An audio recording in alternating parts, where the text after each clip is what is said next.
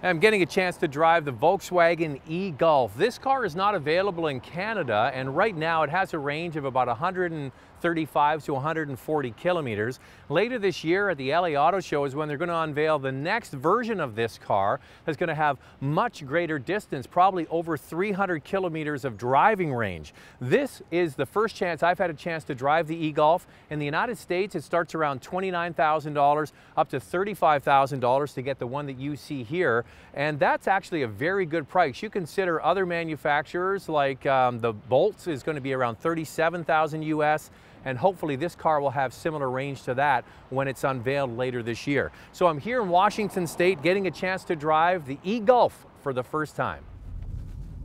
Now, anybody that's ever driven an electric car, it is kind of addictive because this is what you get. First of all, it's quiet. You put your foot into it and you take off because you've got a direct drive. The battery powers the electric motor and spins the wheels. You've got all of that torque, in this case 199 pound-feet of torque almost instantly, and 115 horsepower. You can put your foot into it again.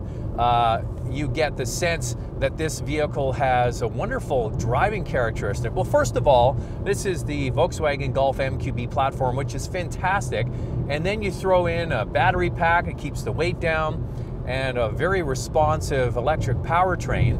And the other thing about electric drive is that it's instant. You put your foot on the accelerator, you've got power, and then when you lift off and brake, you regenerate that power. So it's a very rewarding experience. And I can see why people who buy an electric car probably say that's all they want to drive, because it is a satisfying experience.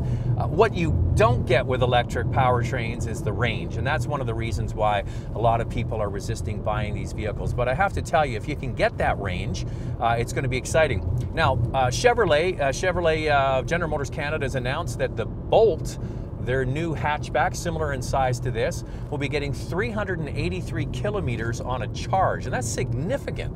That's a long range. This car is about 135 kilometers of range. That's 383. So with the update for this car coming later in the year, let's hope that they can come with the 300+ kilometer range. That would really make it a vehicle that people could enjoy day to day and not really have to worry about how far they're driving. But I know as it stands, this is a wonderful exercise. Not very many sales of electric cars. It's really still only less than 1% in the marketplace, but it is going to change. People are going to slowly evolve. And with the whole diesel scandal that Volkswagen's had, they are pushing in the electric category, because it's not a matter of if, it's just a matter of when people switch from an internal combustion engine to an electric vehicle. And I've noticed there seems to be some resistance to those sort of halfway cars like the Volt and the e-tron that gives you maybe, say, 40, 50, 60 kilometers of electric range, and then it switches to an internal combustion engine. It seems that people don't really want that. They want to go from their regular car to full electric and have the same capacity. So let's see what happens. It's going to be an exciting time. We're actually right now in the car business the same way the car business was 100 years ago. It's a revolutionary time, and you're witnessing it.